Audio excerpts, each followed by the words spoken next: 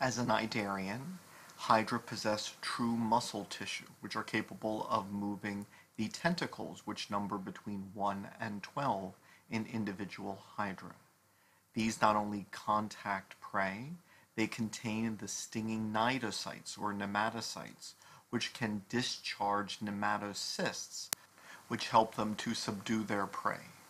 The tentacles bring the food item, very often a small arthropod, into the mouth, and the entire body can distend in order to fit a large prey item. The tentacles themselves are capable of elongation and retraction upon stimuli. All organisms are sensitive to their surroundings. If one were to add a drop of vinegar to a dish containing a hydra, this would change the pH to the point where the hydra would find it fatal. Upon death, the hydra discharge all of these stinging nematocysts from their cnidocytes.